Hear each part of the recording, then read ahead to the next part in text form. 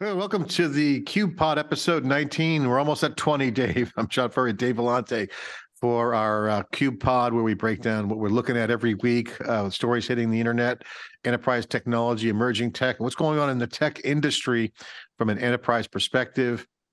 It's CUBE season. Of course, we're on the road all the time, going to events, extracting the signal from the noise. Of course, SiliconANGLE.com is where all the stories are hitting. The growth of SiliconANGLE has been great, and the CUBE brand is growing, Dave. It's been an amazing year that events are coming back. Plus, our digital business is booming with our content. Events are back, and the market's changing radically. Huge news this week. I mean, just goes on and on. The whole Elon Musk is in the news as Facebook comes out with a competitor, Meta, I should say, comes out with a competitor. It's called Threads, which as of right now has 70 million downloads. 4 million downloads in the first 2 hours. I got it in the first 5 minutes. Elon Musk is basically, it's an anti-Elon pledge, but it's also a Facebook kind of head fake with Instagram. We're going to go unpack that heavily. A lot of news there. Twitter's problems completely multiply. I have a solution. I'm not even going to talk about what Twitter could do. Frankly, I've been saying it for years. I'm not going to go there, but they have really one move, or they're going to be killed by Facebook. And in other news, just in is that the cage match between the physical altercation. There are odds already on Vegas around Elon Musk and Zuckerberg actually getting into an actual physical match. That was the original thing. I think that was just a lead into this sidecar carnival show of a Twitter clone by Facebook to take on Twitter, as Twitter is so weak. Their problems multiply. And of course, more cloud computing stories. Amazon PR is really getting killed against Microsoft. That's a big story I've been talking a lot about lately. Although I post the Matt Garman story, that's getting a lot of traction. And venture capital is still booming in AI, but yet it's down in all other sectors. You're seeing signs of companies looking at fume dates now. People talking about companies falling out of the sky. So a lot of stuff going on there. And of course, AI nonsense is continuing to hype up. Andy Jassy was on CNBC, and a lot of action happening in cloud. So again, just massive stuff. ChatGPT 4.0 is now available for everybody. They're falling from grace as traffic is dipping. So ChatGPT is down. Facebook, of all the things that they could do to save the world and make the world a better place, they're launching a Twitter clone. Like, does the world really need another Twitter clone? I mean, really? Come on. And this whole anti-Musk thing is ridiculous. Twitter not standing, they have a lot of fuck-ups. But really, Zuckerberg, that's the best you're going to do? Copy Twitter? Of all the things that they could do, I mean, I'll say that for my rant section, Dave, but Facebook has absolutely got all the guns. They have too many knobs to turn. If they want to take down Twitter, it's going to be a matter of time. They got the Instagram social graph.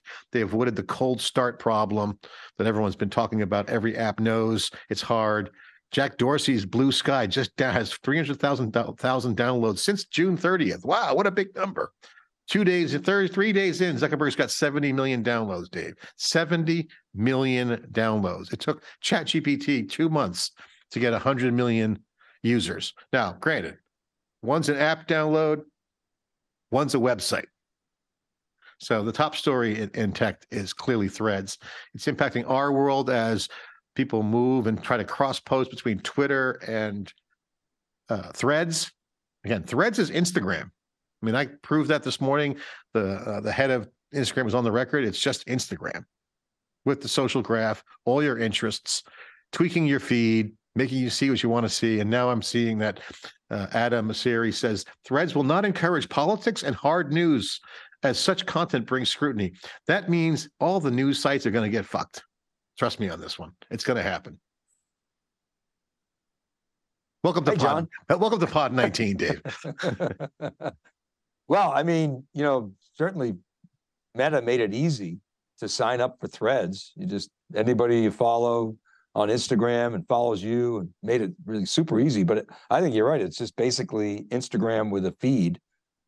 I don't know. I mean, you and I maybe use Instagram differently. I use Instagram a lot, mostly for consuming content. I post every now and then, but I don't post a lot of business stuff, which is different on Twitter. I do a lot of sort of covering events and giving my thoughts and opinions. I don't know, that's just maybe force of habit.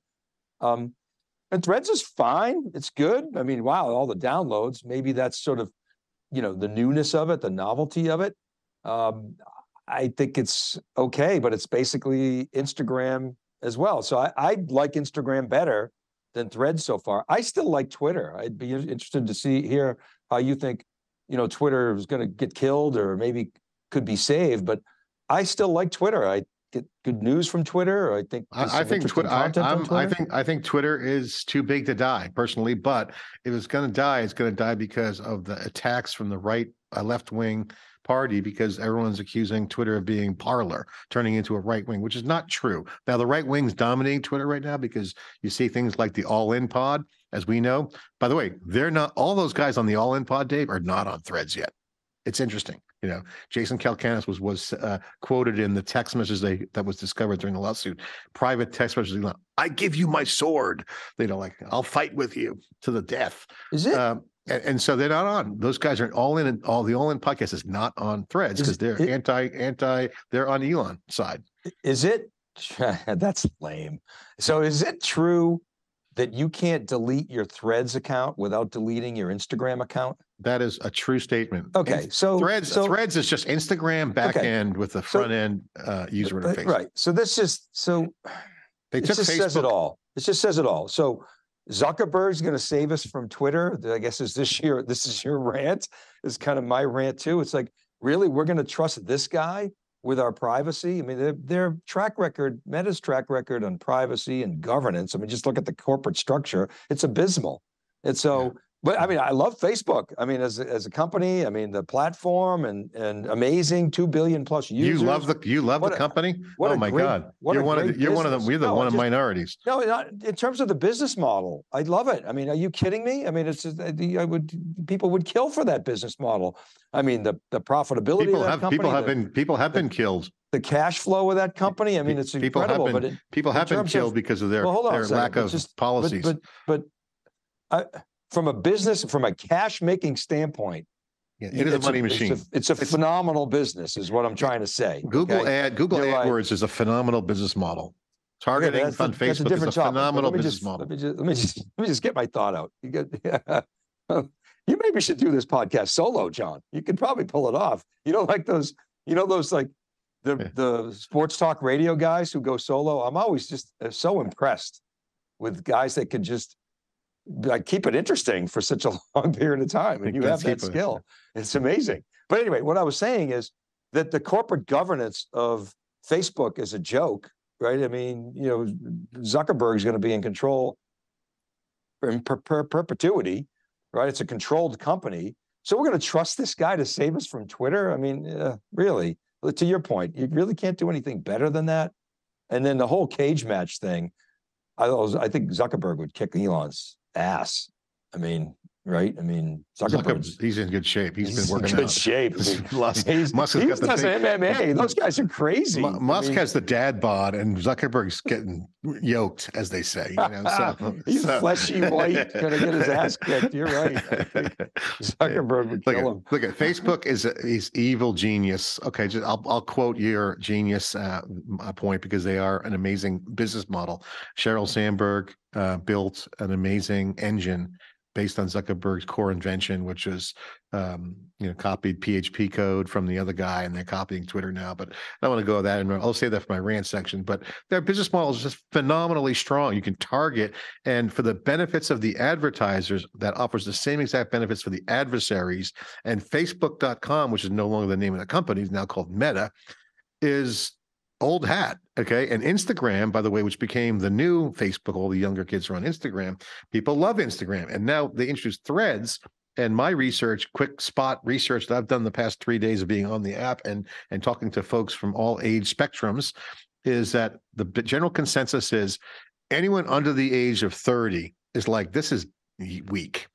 What this is turning into is the Facebook generation that now has kids, right? So if you're in college in 2007, you're now having kids. You're in your 30s, like Zuckerberg. And guess what? Threads is like a new nightclub. That's for the middle-aged, growing social media originals. We're relics because we were pre-social media, okay, or kind of early on. So, but think about it. Zuckerberg's in his 30s, and that whole crew, This is their site. This is like a new nightclub. So this is their Twitter moment.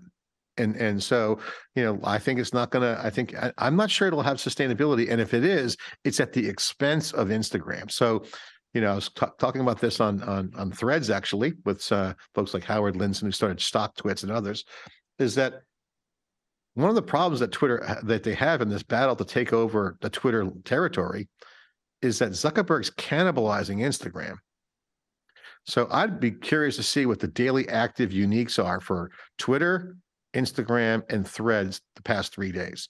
I would bet that it would drop significantly on the Instagram side, because remember, you're pulling your graph over from Instagram. So Instagram traffic is going to drop. I've already felt that on my user experience that, I look at the stories and that's it. I pretty much ignore most of the feed on Instagram now that I'm on Threads, because Threads is engaging. They did a good job on the onboarding, as you pointed out, and their algorithm is highly tweaked on what you're doing on Instagram. So they have pre-existing information about what you know.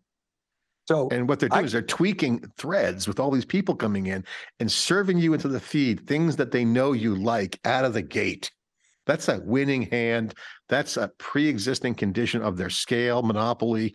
That is, and by the way, they hired editors too to edit the feed. So now we've come into the whole: are they a platform, Dave, or are they a publisher? Well, I'm telling you, this is going to be a fun conversation. I think we're going to be talking about Threads on the podcast a lot. I can only speak to my own experience. I haven't done a lot of research as you have, but I would agree with you. I have spent more time on Threads. I'm not sure it's going to consume a lot of my time, but it's the novelty that is attracted to me. And I see a lot of folks on there.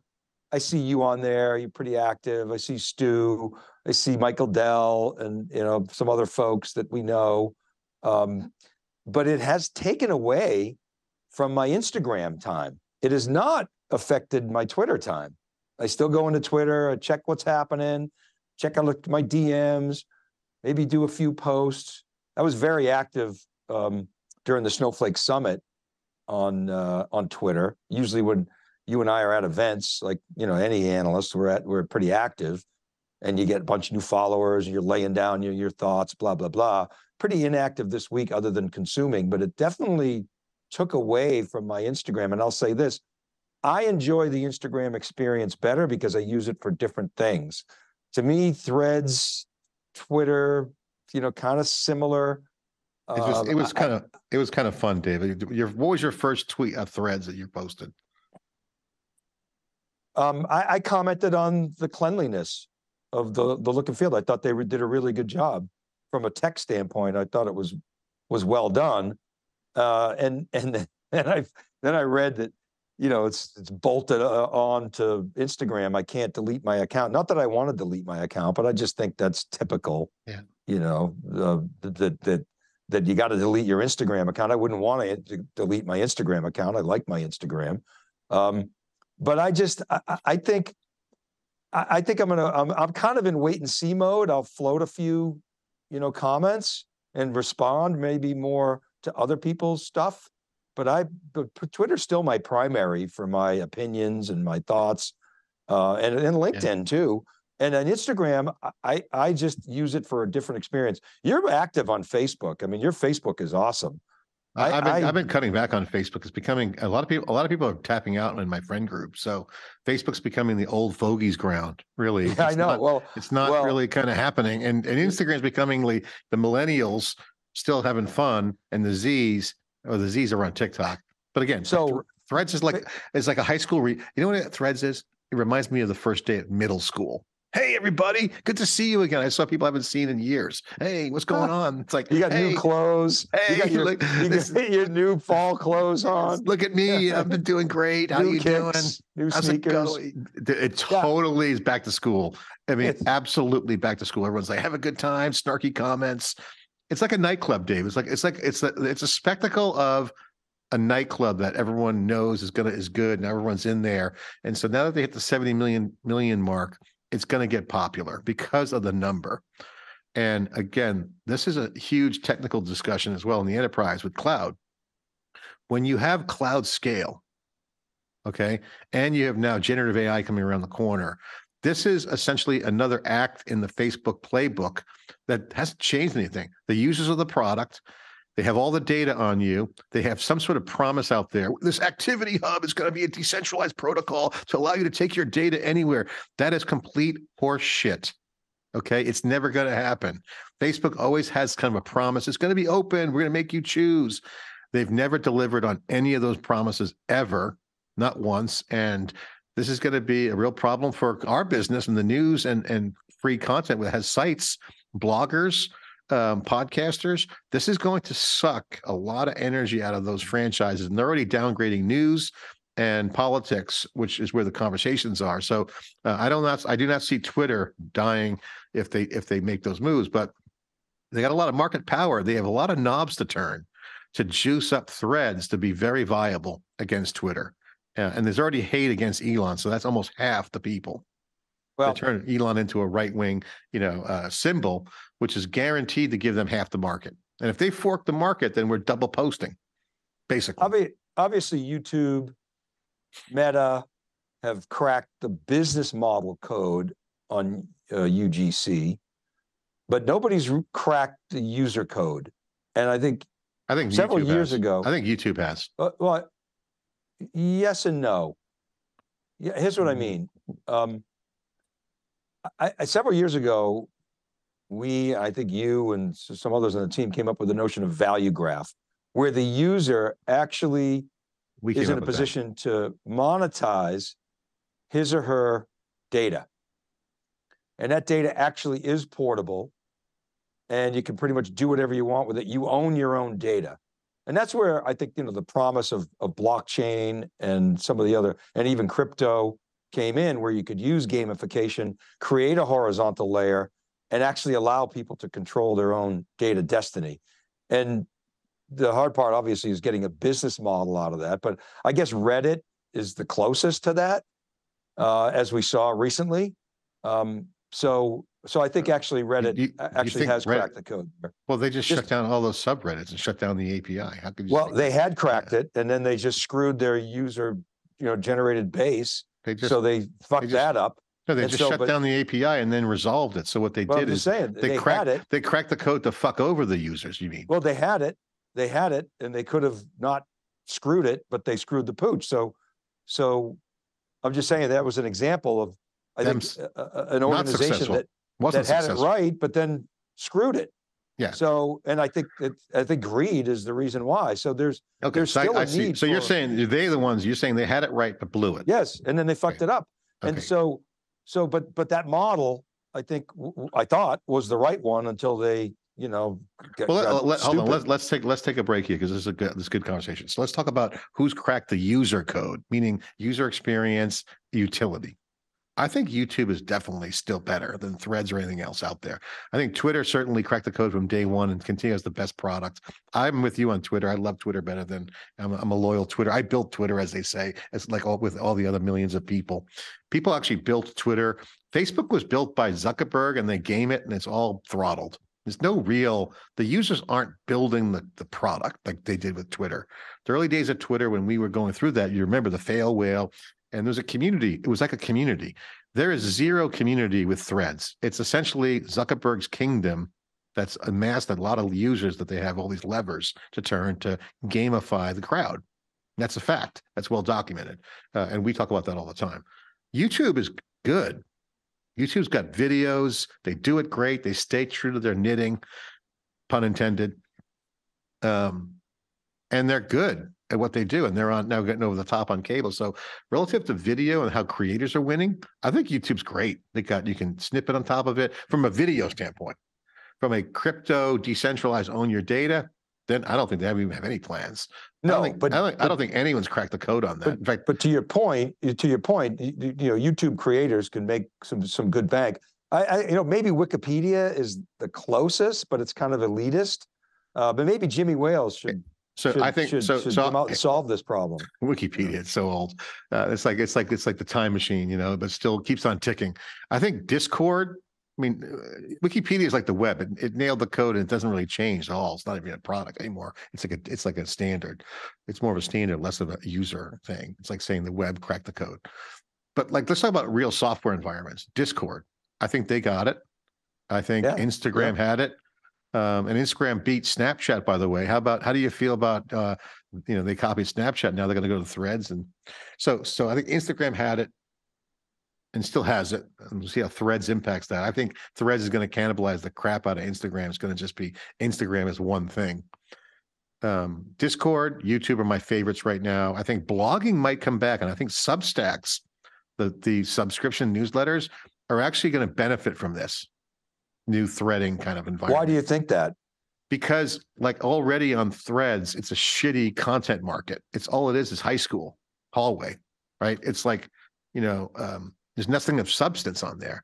Because not yet, but they're gaming it for like back to school kind of vibe. And so what that allows journalists like Taylor Lorenz, who's a great journalist, allows her to flex her story and go direct to her audience and be a personality and do all the attention getting snarkiness and commentary without doing long form posts. So as a lead gen mechanism, if I'm a writer, I'll get on these threads to promote my brand, to get subscribers to subscribe to my paid newsletter.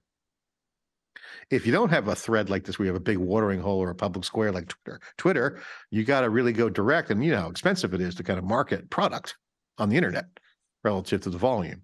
So the ROI on threads and Twitter, when you have large numbers like that, is high. And Facebook knows this. That's why if you look at all the rankings going up right now on threads on its third day, they're promoting the personalities. And this, in fact, is like a sub-complaint going on from the rising journalists that are in their late 20s and 30s. Include me on the list.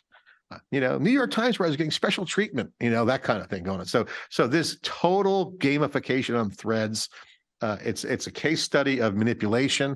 It's a case study of how to crack the cold start problem that every app has, that can't get off the ground, that need to get that flywheel. It's an example of scale. It's an example of monopoly in action. It's Facebook literally getting 70 million downloads for a new app. So what do you make of this lawsuit that Twitter's threatening, right? So you saw that, right? Yeah, I mean, that's total BS. I mean, he laid off all his people. I mean, come on. Oh, exactly. I mean, is don't you think that's like totally duplicitous? He fires everybody. And then, okay, so let's say Zuck picks up a few and builds a copycat. Is that illegal? No, the lawsuit is one thing. Elon's strategy, the lawsuit is very simple and clear and one purpose only: to sue Facebook, to slow them down, because he likes to play in court. Now, he doesn't. So it's a Trump move. It's a Trump-like move. Yeah. And then, by the way, his entire Trump moves that he's been trolling with since he started with Twitter, whoever advised him on that is totally backfiring on him right now. His only hope right now is Elon's only hope right now is to sue them, get him in court. Which, by the way, Meta, Facebook has a huge war chest, and like you said, their business model is massively profitable. Their ad spend is like way up here, and Twitter's like down in the cellar, like in the rounding error compared to Facebook's numbers. So it could help. It could help actually just attract even more users. Going to attract more users to Threads, and Facebook will win with dollars. So it'll stay in court, and Twitter will eventually lose on the court.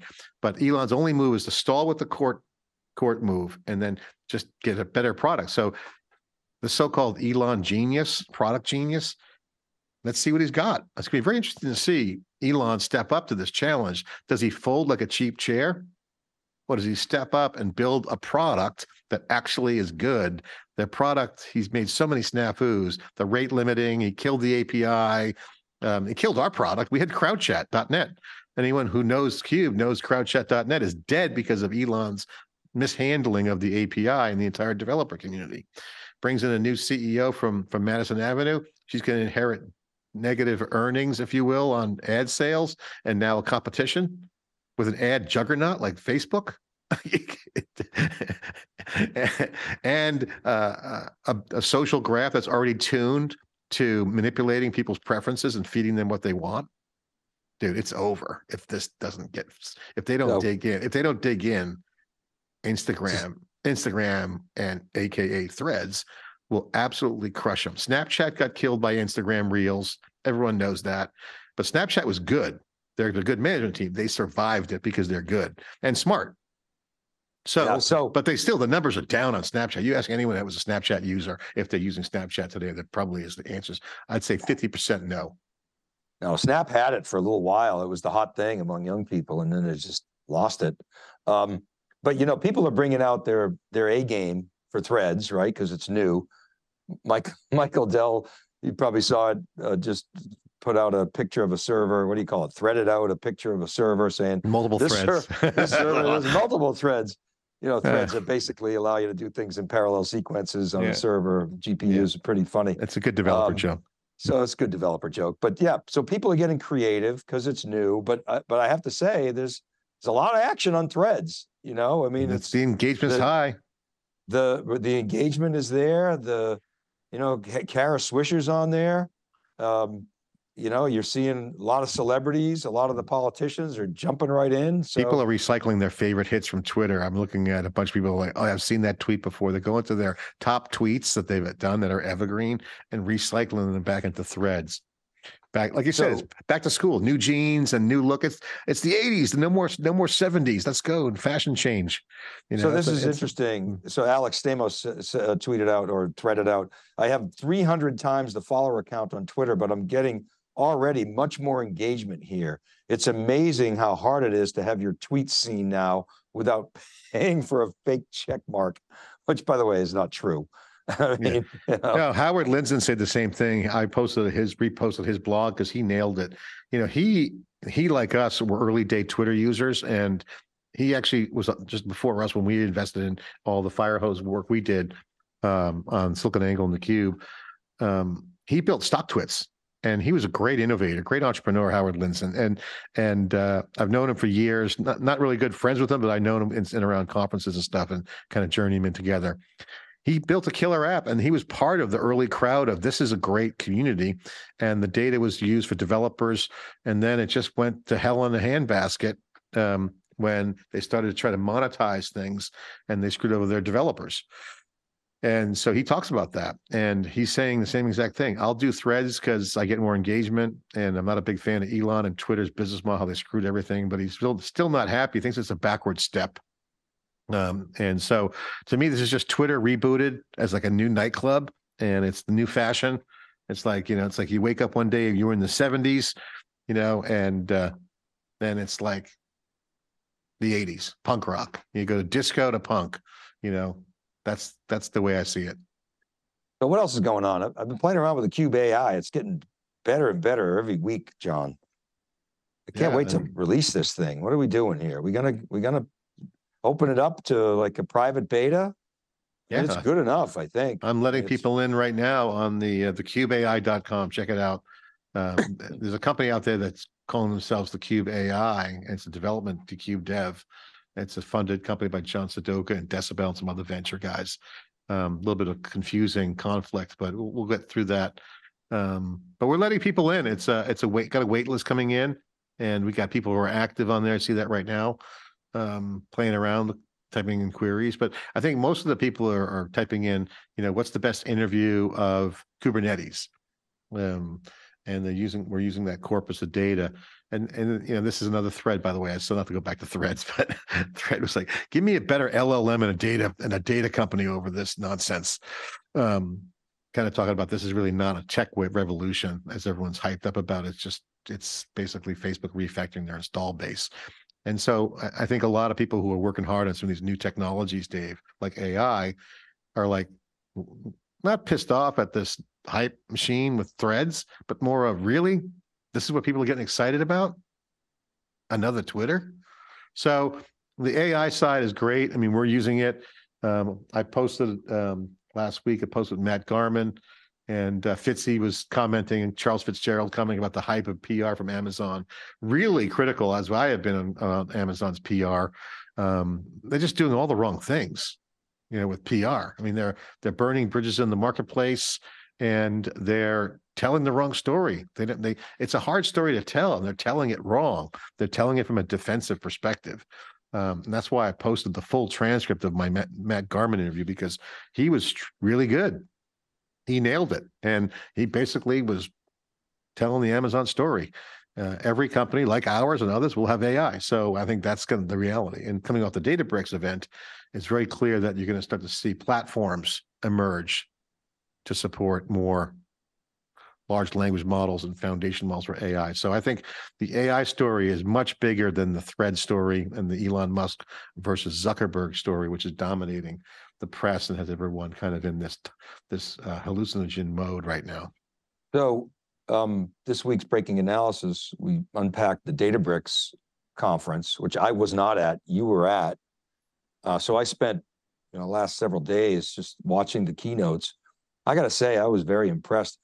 Unlike most conferences today, which have compressed the keynotes, Ali Ghodsi's keynote, day one keynote, I think he broke Andy Jassy's record, John. It was almost 3 hours, that keynote.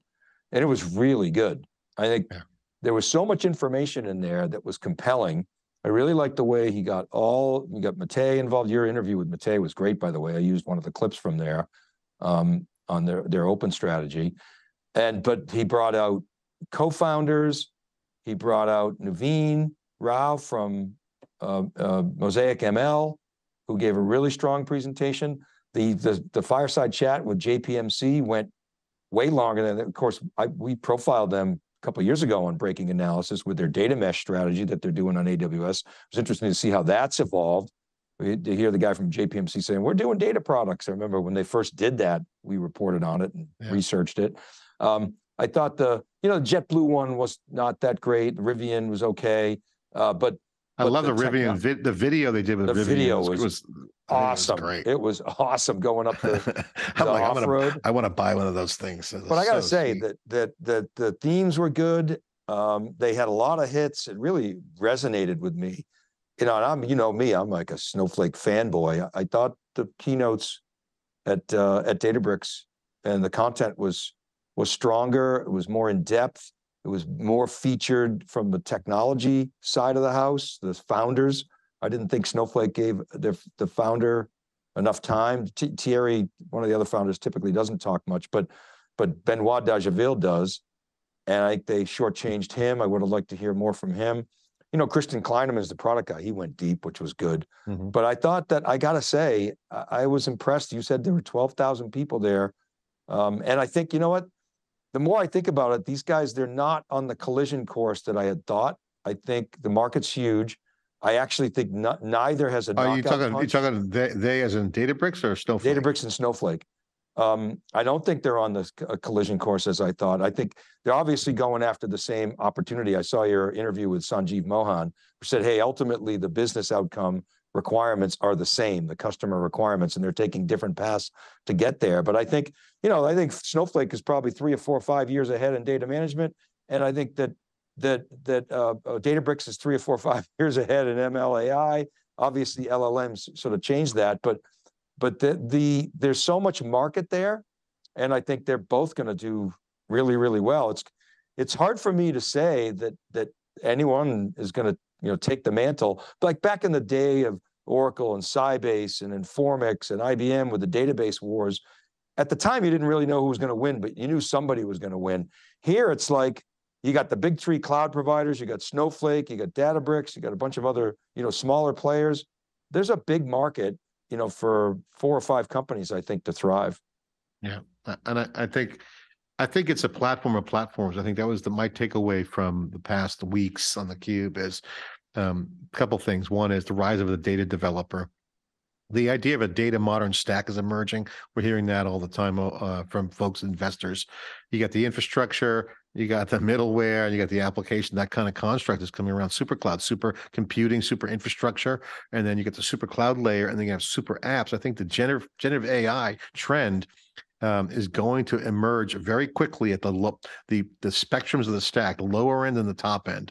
I think what you're going to see is 2 areas of innovation coming from these companies that are going to enable this, by the way. Databricks and Snowflake is just one of a few. You got at-scale vast data, which is emerging out as a data platform from some scuttlebutt I'm hearing in the industry, and others.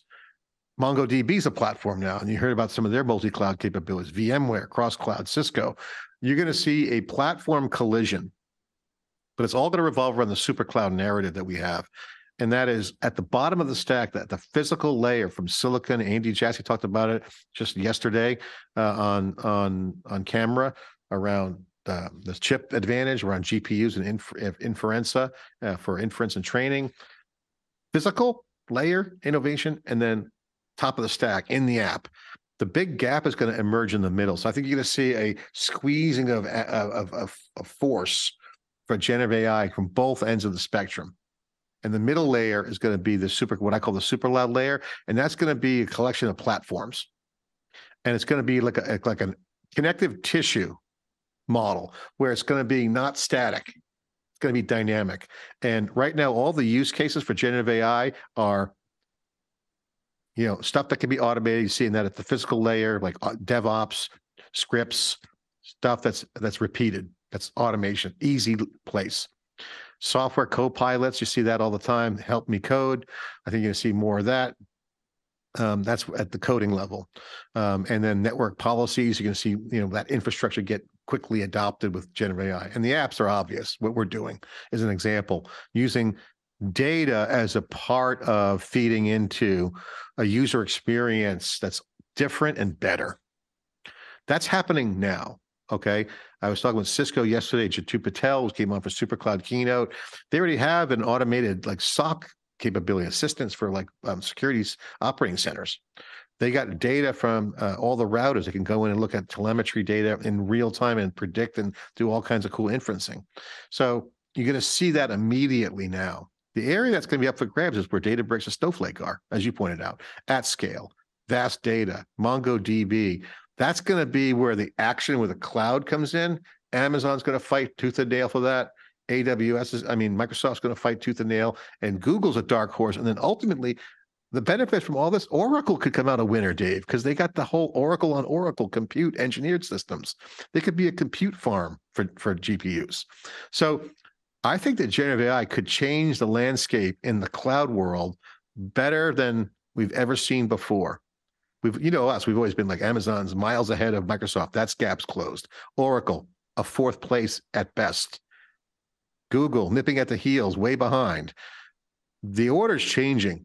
The course has changed. The horses are changing.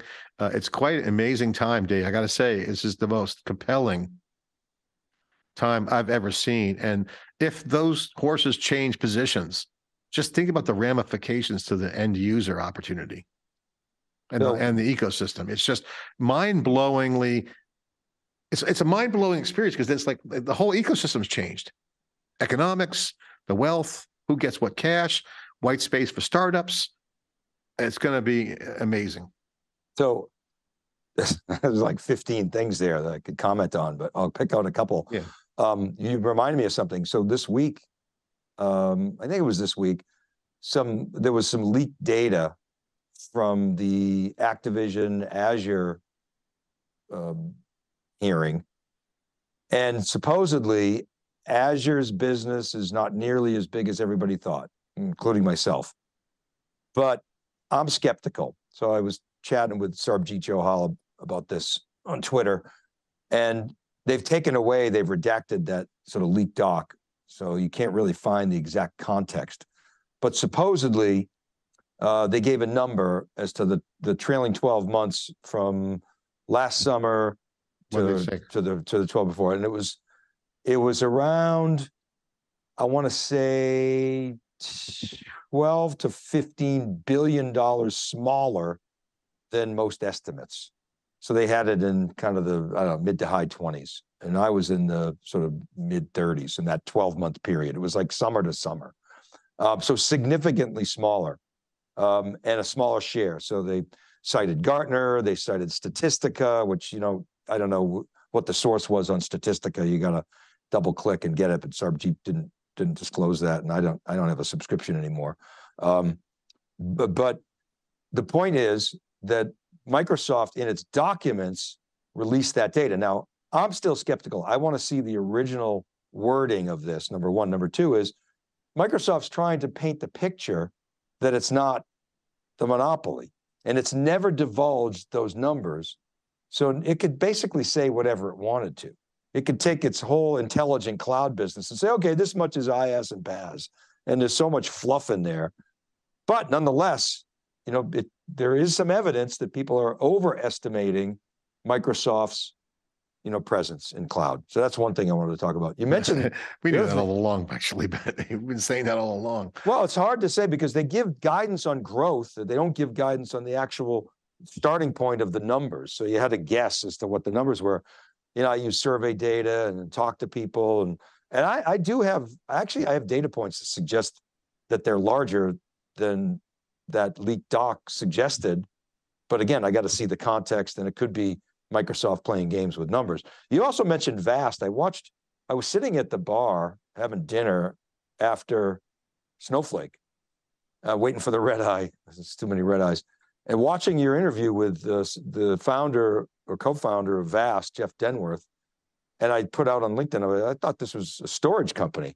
So there's something cooking there where they've got some announcement coming beyond storage. They were in the conversation around data platforms, which is interesting, coming at it from, kind of a data storage view versus, your Snowflake and Databricks coming at it from their data warehouse and analytics point of view, and then the cloud guys coming at it from the cloud point of view.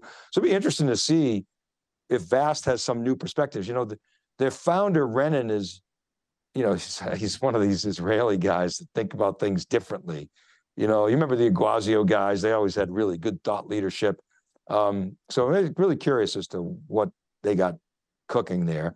And then the other thing you mentioned, Supercloud. We got Supercloud 3 coming up in July 18th. When we're going through, it's a live event, and we drop in a lot of the pre-records. We got Matthew Prince the other day. It was amazing. George Kurtz, I talked to him this morning. Jaya Balu, who's the chief security officer at Rapid7. Phil Venables is a CSO, a CISO at Google Cloud. Jay Chaudhry is going to be in studio live that day. We got Mario Duarte. Doug Merritt's coming out of retirement, exclusive. Doug Merritt's coming into the studio that day, and a number of other folks coming in. You just had G2 and Tom Gillis. I had FOMO because I had something else going on. I couldn't participate in that. So really, the whole focus on cross-cloud security and the impact of generative AI, one of the things that's come out of my pre-records is that generative AI, the consensus is, and not a lot of people will talk about this, but if you get them talking in private, you can get them to sort of admit it, that initially the technology community had the advantage here because they had all the AI tech. Not that the adversaries didn't have access to AI tech, they did, but it wasn't as prevalent as it is post ChatGPT. So they had the advantage, the tech vendors, the defenders.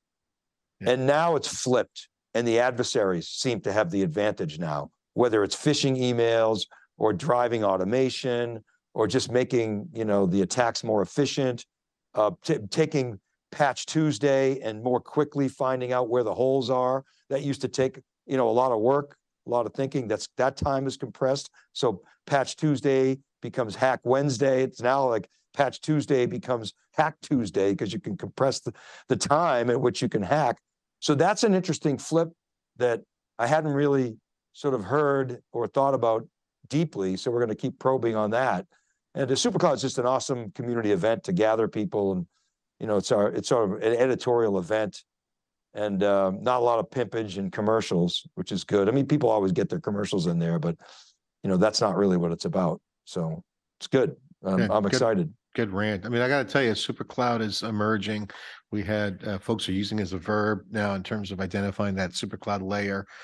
I just think, the world is coming into a cultural shift. I was just reading the Wall Street Journal around some of the drugs that are coming out. We're in this post-CRISPR gene editing thing, weight loss drugs, living longer. There's more evidence coming in on gene editing techniques. And it's very interesting to see how the drug market's going to change there. So, you got that kind of biochemical trend. It's tech related, obviously.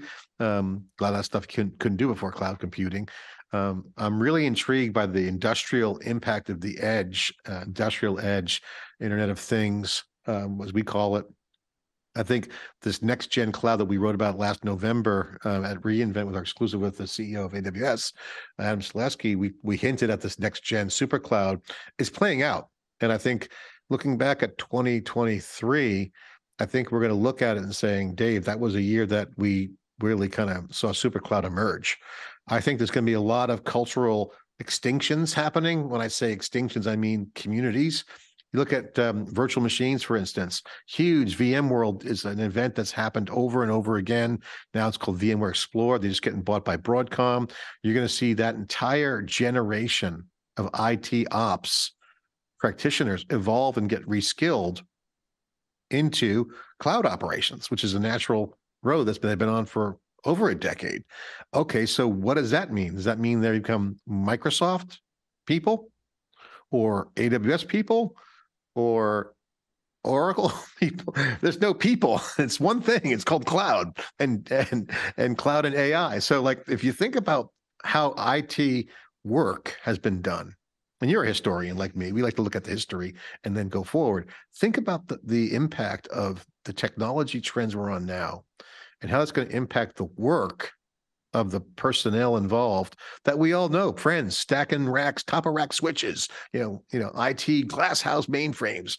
Now we have a company I interviewed that's essentially got a COBOL. I got AI bots, code generators, assistants who code COBOL. They've ingested the entire language, and it's a COBOL programming, and they're running the table in FinOps, fintech. I mean, you know why? Because no one can hire COBOL programmers. Well, guess what? AI does that now. So, and then you got AI bridging modern applications or older applications into the modern era. So the role of people, where do they go? And so the companies that could capture that value as a community in this new economic time where collective intelligence, things like Threads points out to us that you can avoid these cold starts if the crowd's already there. So you got a dynamic going on in tech that we've never seen before. In a sense, the maturization of the world in technology is so there. So to me, I think that's so compelling. If I'm an investor, I'm looking at the role of the people and the social media interrelationships that they have. And I think that's why the AI and this data, your data is more valuable.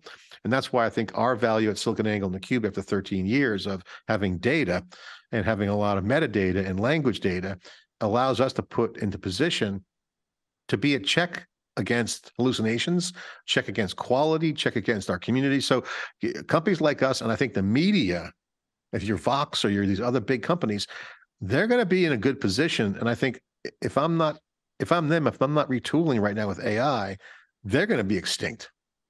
So, I mean, it's a very fascinating conversation. I'm observing this at VMworld this year. VMUG, all these people, they're all awesome tech dudes and gals. And guess what? You know what they're doing? They're provisioning cloud and AI and edge. So they don't. So they love the super cloud. You know why? Because they want to work on multiple clouds, not just be just Amazon or just Azure.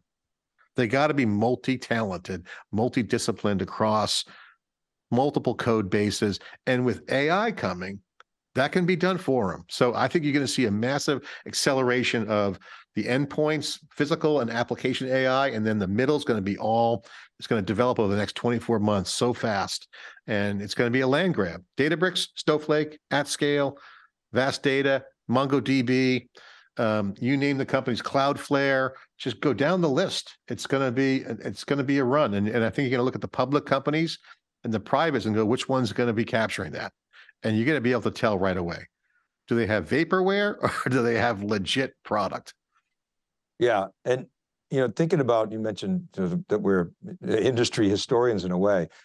We're seeing a step function in the compression of the cycle of the time it takes for change to occur. I mean, I've never seen anything like this. It's usually more gradual. I mean, we certainly saw, a little bit of a step function with the internet. In total, it was a huge step function, but it kind of really didn't have a massive. It was more like an S curve, an ogive that could have sort of slow slope and then hit.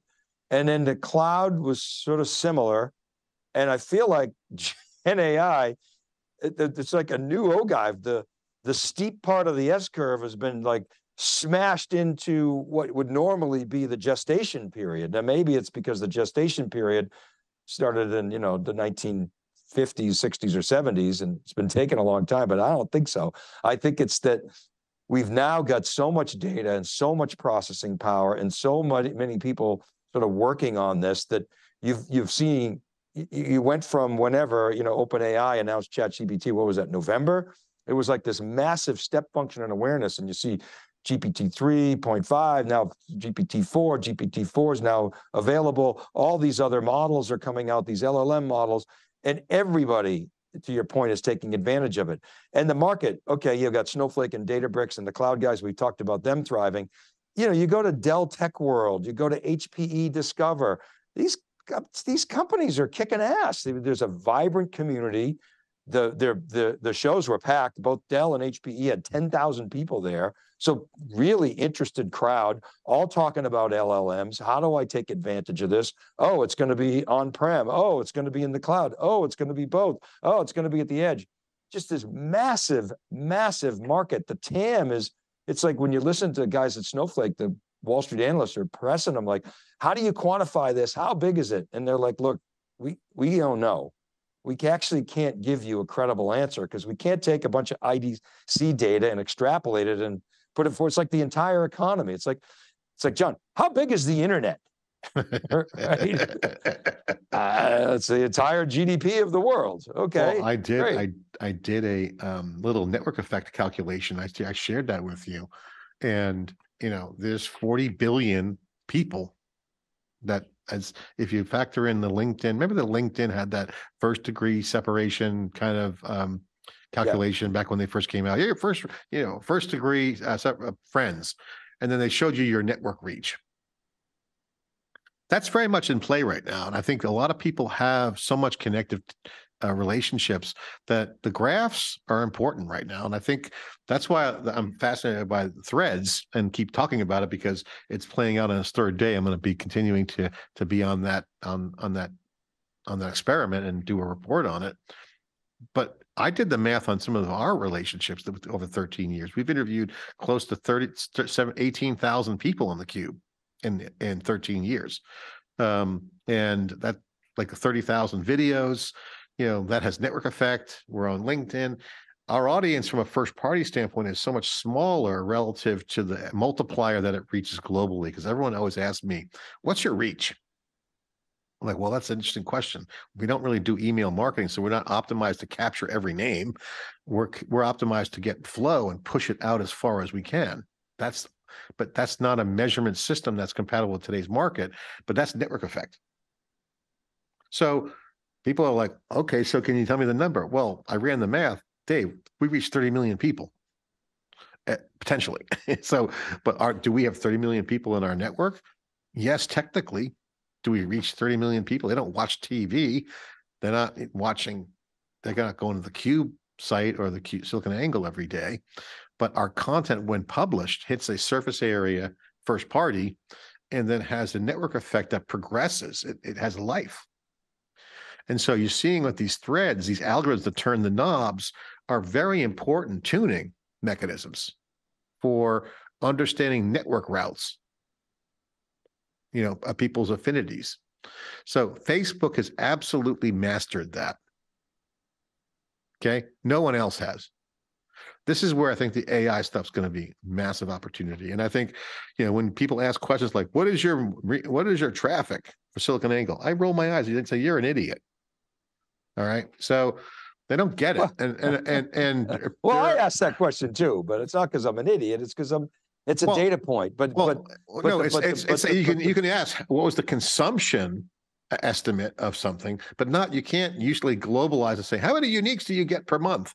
That was an old web traffic metric, Yahoo.com. It's still a metric, but to your point, if that's the only metric that you're looking at, you're missing probably an order of magnitude more consumption.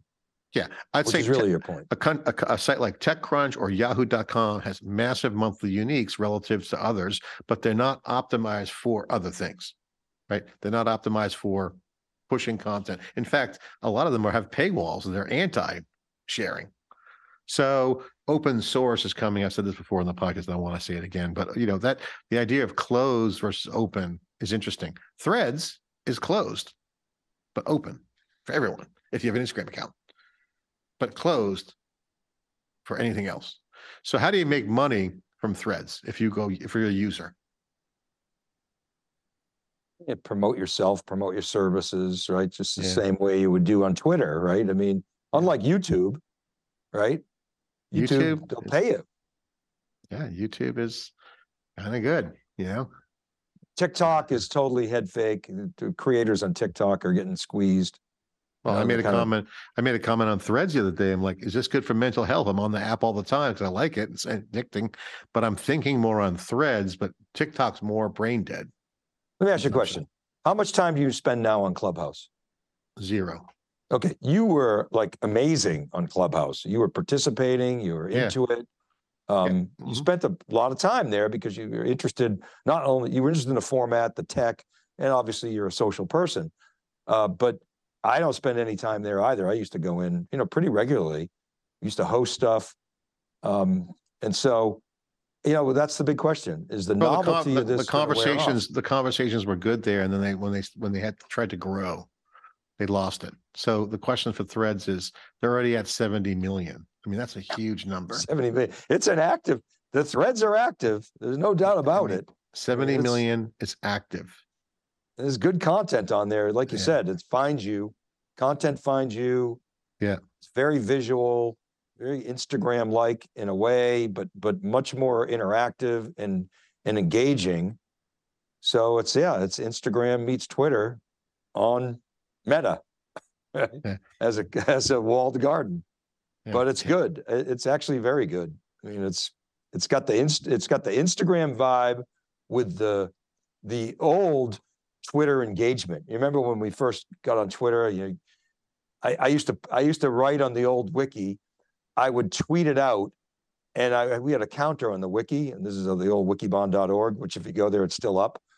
But I'd be careful. But at any rate, I would tweet out at like 2 a.m. a blog that I just wrote, or a wiki that I just post, and it would get like within seconds, it would have hundreds of views because it was early on Twitter. Yeah. Mm-hmm. And so you got great engagement early on. So to the earlier point, you're getting much better engagement on Threads than you get on Twitter typically with the Instagram vibe. So it's good. It's actually really good. I mean, my traffic on Twitter is plummeting. What do you mean? Your traffic? How are you measuring that? Every post, you can see how many tweets people view your tweets. Yeah, well, mixed for me. I mean, it depends on what it is. Like when I sit there and do those stupid, like hold my phone out and say, "Hey, we're here live at the Snowflake Summit, ecosystem, blah blah blah." It actually gets really good traffic. So I put a thread. I'm on Threads, and it got 232 views. Yeah, well, when I post something that's, I think, nuanced or intelligent or something that nobody else is talking about, but isn't goofy, it's hundreds versus tens of thousands sometimes if you goofball it. I don't know. It's hard to say. You get the CNBC guy who did a Skype thing, got 5,000 views. He's from CNBC. That should be like 50,000. And then you go on LinkedIn, you're getting hundreds of thousands. I mean, my post on Matt Garment over 100,000 views. It tracks, flies. So you got to go where the audience is, and I think Twitter's losing audience. And that's why I asked about the Dow, daily active uniques. It's gonna be a very interesting tell sign. What happens, and I think Facebook's a dangerous company in the sense they're massive scale. This is going to prove. I think ultimately, if I'm at the DOJ, I'm at the monopoly department there down government. They're worried about Amazon. I think Facebook is flexing their muscles on what they can become. And and I'll go with the rant section, so we're starting that now. But Facebook, and I said this on theCUBE, and I'll go back to prediction. I think it's true because that's what they're doing. When they were under siege for the election stuff, they changed their name to Meta. Remember that? Yeah. And I said, you asked me, why do you think they did that? I said, not because of metaverse, because they're going to hide for a while. They're still printed money with Facebook and Instagram and WhatsApp as a monopoly, and Zuckerberg's going to hide. He's foil boarding. He's traveling the world, showing everyone his thing. Instagram's going, and at the right time, they're going to turn back on the Facebook. Well, this is basically the Facebook DNA infrastructure. Algorithmic user manipulation, user product. User is the product. And I think now's the time where you're starting to see Facebook flex we're back. Okay. And someone called it a comeback. I'm like, comeback? They were already rich. It wasn't like they had any comeback. They were, sent to they got kicked out of town basically after they broke democracy. And so now they're coming back out. I mean, they're not the most well-loved company from a ethics standpoint, as you pointed out, but Elon Musk isn't either. So I think their entry to the market is look at Threads. It's essentially Instagram. This is their modern Facebook. Facebook of the old is like the 70s, bell bottoms, leisure suits. Now you got punk rock fashion with Instagram Threads, and it's the modern version. And again, everyone who's at that age group or in their 30s having kids. They're not moving fast, breaking things. They're just having a good time, and it's a new party. And they're going to cut the politics out and all the news, and it's going to be a Twitter takeover. That's the goal of this whole initiative. And that's why they're putting an entire company resource of Meta behind Threads to get 100 million to beat ChatGPT, get back in the AI game. And it's a comeback in the sense of, okay, don't forget about all the stuff we did years ago with Facebook and give us a mulligan. Well, and they do that through control. And nobody's talking about the metaverse, so that's a win. That's a fail. But that's a win for Meta, and that nobody's talking about the metaverse because it was a fail. And then, you saw Fitzy's post. I think you saw he put out a new post today, basically snarking on how the EU doesn't have access to Threads on top of not having access to Bard. So welcome to the world of you can't get access to it because we're, over rotating on regulation. So good luck. All right. Well, Dave, it's been episode 19. You want to have a rant section? I just ranted pretty much the whole time on Threads. You have to, I'm going to be on it for more commentary. This is not going to be the first time we're going to be talking about Threads. I guarantee you the angles on this thing will be multifold. Yeah, one, monopoly. Number two, are they a platform or are they editorial? They got editors. They could be sued. So what's, as you look at these platform regulations, good question. We'll bring that up another time, but it's going to come up a lot. But the quick rant is nobody trusts Facebook, Meta. I mean, come on. The governance model, they're not going to save the world from Twitter, or even if they have moderators. Their intentions are to make money. Okay, good. That's what their job is, to make money. But don't give me this, we're open and the kumbaya, and that's just nonsense. I mean, nobody should believe that. I don't know, maybe people do, but I don't. You don't? No, I think I believe Meta like I believe the government. I just don't. I think they're full of shit in a lot of things. So I don't believe it. They just, they say things, but behind the scenes, the hallway talk is a lot different. Now they have to be careful to put it into email. Right? They have to couch it with fancy words and veiled narratives, but we know what Meta wants. Meta wants profit, right? They want world domination. That's clear. You are the product. All right. Well, all right, John. We believe in open, free content. We don't believe in walled gardens. We believe in pushing content out there. We love technology, and of course, Dave, we're going to SiliconANGLE.com is where all the stories are. TheCUBE.net. We're on Twitter, Facebook, LinkedIn, Threads, Reddit. I have Blue Sky, but I don't use it at all. I don't use anything else. Other channels are open. WhatsApp, Signal, whole 9 yards. Episode 19. See you next time.